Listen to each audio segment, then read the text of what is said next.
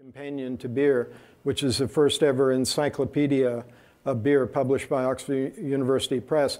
When we started out, everybody thought this model of an encyclopedia that anybody could edit. How would that ever work? Today, we're trusted, we're relied upon. Pictures for Encyclopedia Britannica. Eventually, she returned to graduate school, earning master's.